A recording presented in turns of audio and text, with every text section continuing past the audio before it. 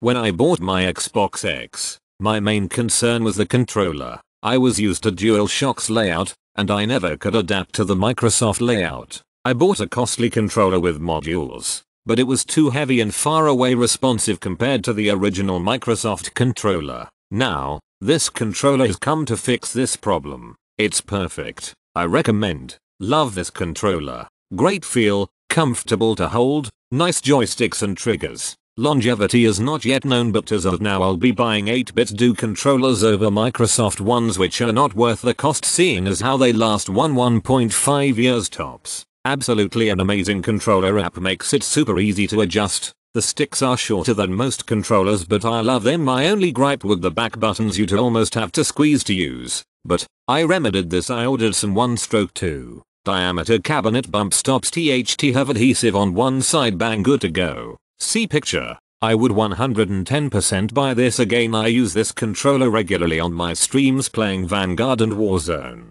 It's built tough and feels good in the hands. Not light with rattly innards. Programmable buttons on bottom. Easy to use. Very durable. I would recommend. Gamers need durable controllers. Tired of garbage. Glad I stumbled upon these. This controller is fantastic for gaming on an Xbox. I absolutely prefer it over the standard controllers or any other aftermarket ones I've used. That being said though, if you're gaming on PC, then it is basically just a neutered version of the original Pro 2, which has more features, turbo function, macros, and the choice of wireless or wired use. If those features don't matter to you, then this controller is a better choice and will just save you money.